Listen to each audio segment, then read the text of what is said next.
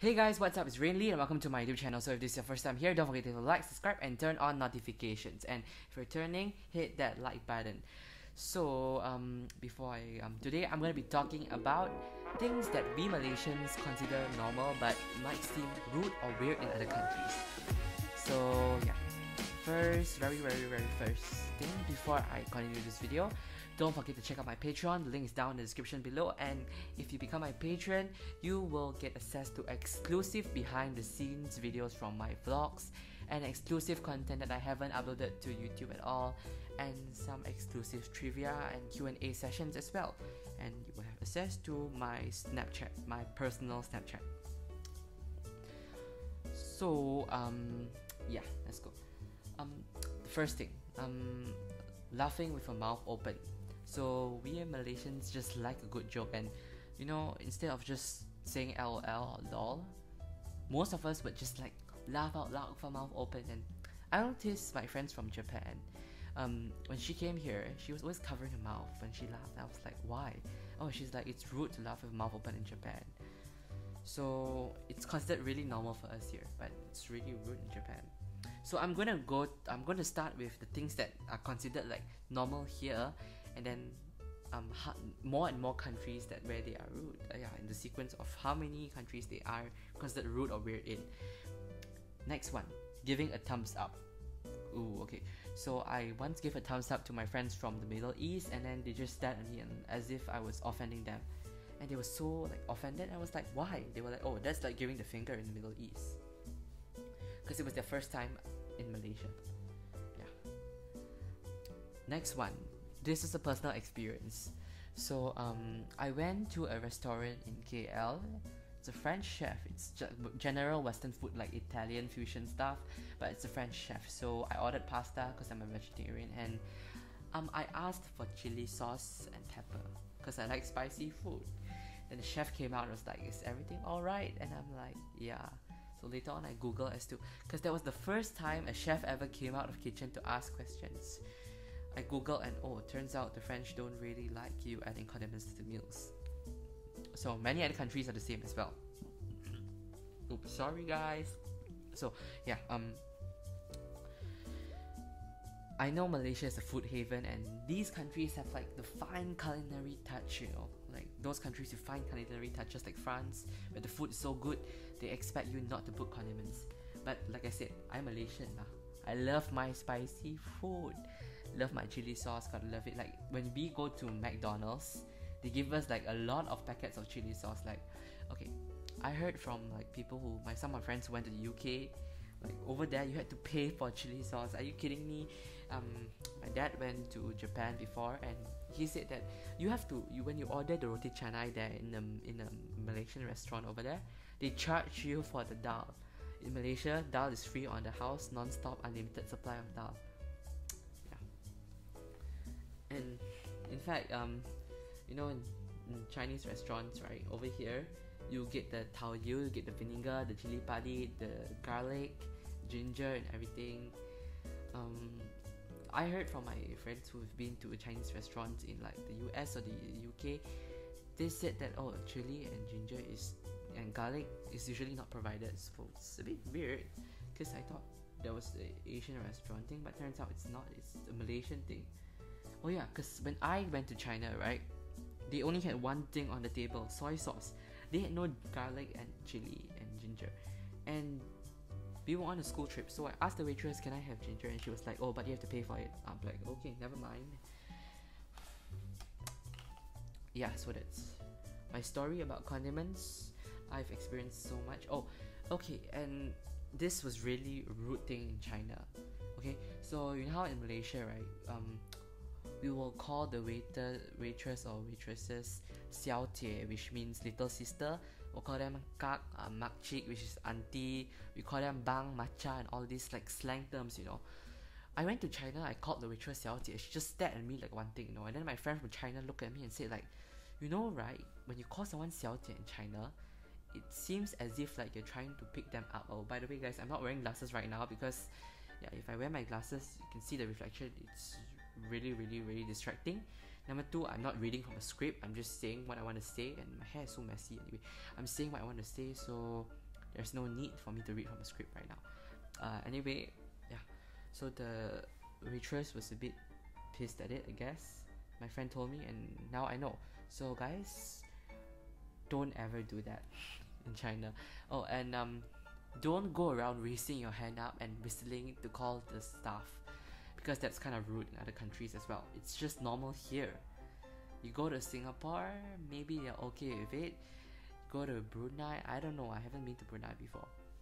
But you go to countries like the US and UK, totally different culture, you do this, they'll just give you a stare and they'll just ignore you because that's considered being rude.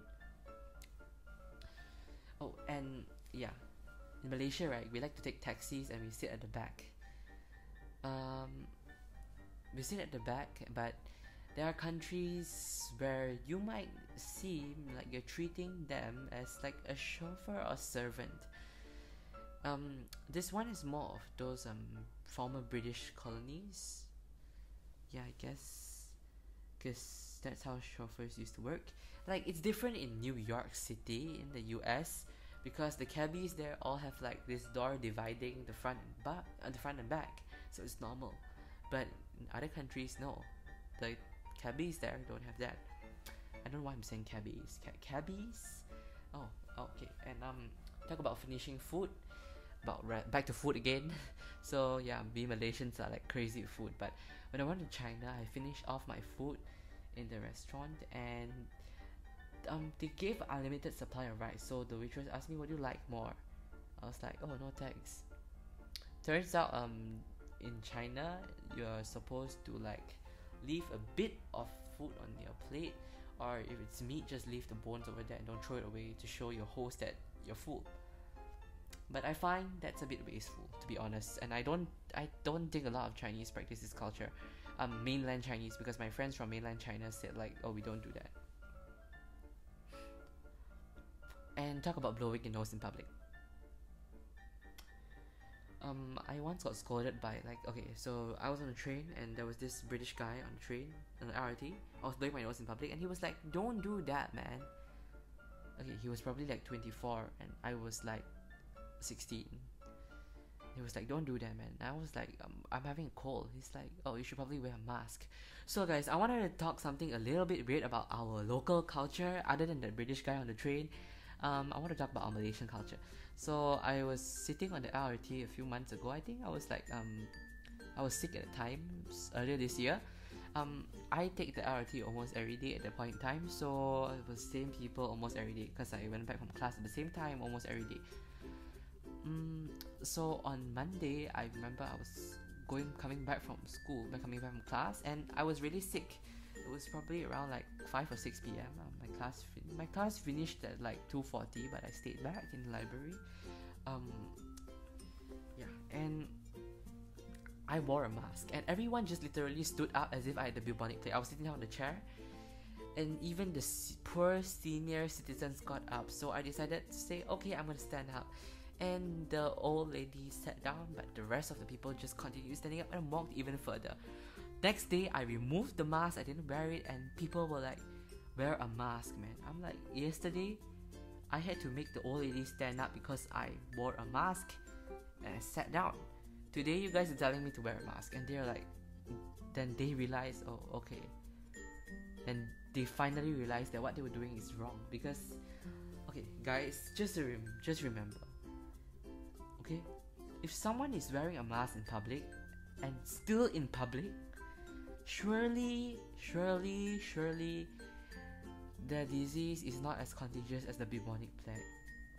Like, I get it, if someone has the flu, you want to sit away from them, but it's not necessary to get up from the seat as I come into the train and go to the other carriage, okay?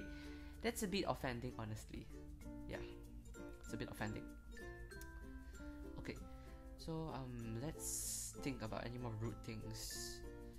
Oh yeah, we're gonna talk about okay, now we're gonna talk about stuff that is weird in Malaysia, weird in other countries but cool in Malaysia. So the fact that we can speak so many languages, okay, most of us can speak so many languages, and they are very confused at this, They think that we all speak Malay. They think we're all Muslims. But guys, we're not all Malay. We're not all Muslims. Okay, we speak Malay, English, Mandarin, and Tamil, and some other Indian and Chinese dialects, and even Malay dialects, and Orang Asli language, Kadazan and Iban, Dusun, all that stuff. And we practice, some of us practice Islam, some of us practice Buddhism, like me, and some of us practice Christianity, some of us practice Hinduism, and some of us Sikhism. So there's like 5 big religions in Malaysia, and there's like more than 5 big languages in Malaysia. In West Malaysia there are 4, in East Malaysia there are 6, and there's a lot of cultures in Malaysia as well. The Malays, Chinese, Indians, and the East Malaysians. There's so many ethnic groups to name for that, honestly. So we are all not just one race, we are one nationality. We are one country, we all live together in harmony, okay? Yeah. And number 2.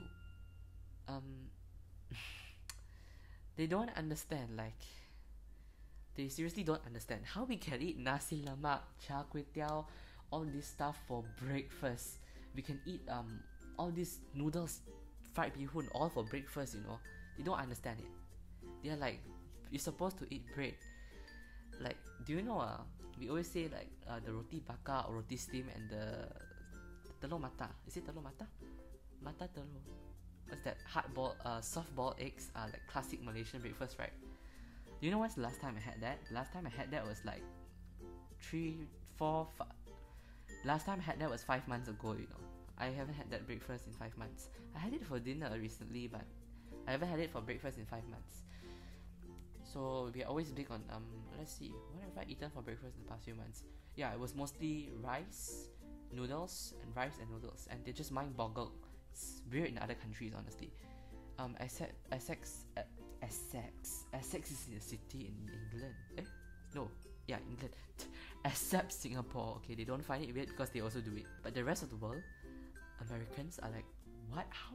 How can you eat rice for breakfast? And then you have the Middle Easterners. When I eat sambal for breakfast in front of them, they're like, huh? How can you eat that spicy thing for breakfast? I'm like, I love it. And there's like so many types of food, and they just find it mind-boggling how we can travel to another state to eat. Like, if you live in the US, right, you probably wouldn't travel to another state to eat. If you live in Singapore, you don't have to travel to another state to eat. No hate on Singapore, okay? Singapore is nice food. For each their own. Some of us might like Singapore's food, some of us might like Malaysian food.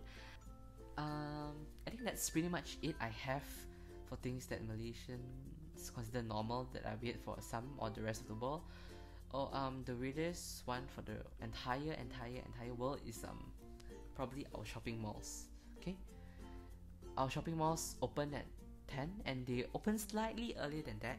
At 9:30, their doors are already open, and they close at 10 p.m. and they don't literally close their doors at 10 p.m. I have been to Sun Pyramid at like 11 p.m. and most of the shops, some of them are still open. Like, go to Asian Avenue, or the cinema, still have shows around that, and you go to the food court, some shops might still be open. Tea Life closes at like 10 because they are a franchise. McDonald's closed at 10 because they're a franchise, but those non-franchise shops, they close really late. They close like 30 minutes past operating hours, which is not something wrong, it's actually beneficial, okay? And yeah, you only get to enjoy that privilege in Malaysia through the Asia. So yeah, appreciate what you have in Malaysia, and just know that, well, whatever I said earlier on, you know, may not be 100% accurate for all the countries and all the people in all the countries, because the world is such a diverse place. We just have to understand that everyone might have different personal values and personal beliefs as well. So one person doesn't represent the entire country, and just like that, the majority of the country doesn't necessarily represent a person either. So if you guys enjoyed that, don't forget to leave a like, subscribe, and turn on notifications. And if you guys have more like fun facts about Malaysia and stuff, and if you're like a fellow Malaysian, you just want to share with me your stories about what you have done overseas that seem pretty rude or weird or wrong, share the stories down below in the comments, and just don't forget to check out my Patreon. You'll get exclusive content. The link will be down below in the description, and see you guys next